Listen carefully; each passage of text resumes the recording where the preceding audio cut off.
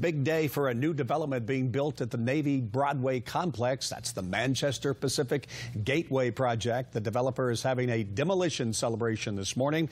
After 11 years, it's finally in the first phase of its $1.3 billion redevelopment. The project will include a 17-story office building, which will serve as the new U.S. Navy headquarters, as well as hotels, a museum, and a park. Manchester Pacific Gateway is scheduled to open in 2020. We'll have a full report tonight at 5 and 6 on the KUSI News. Less than a week after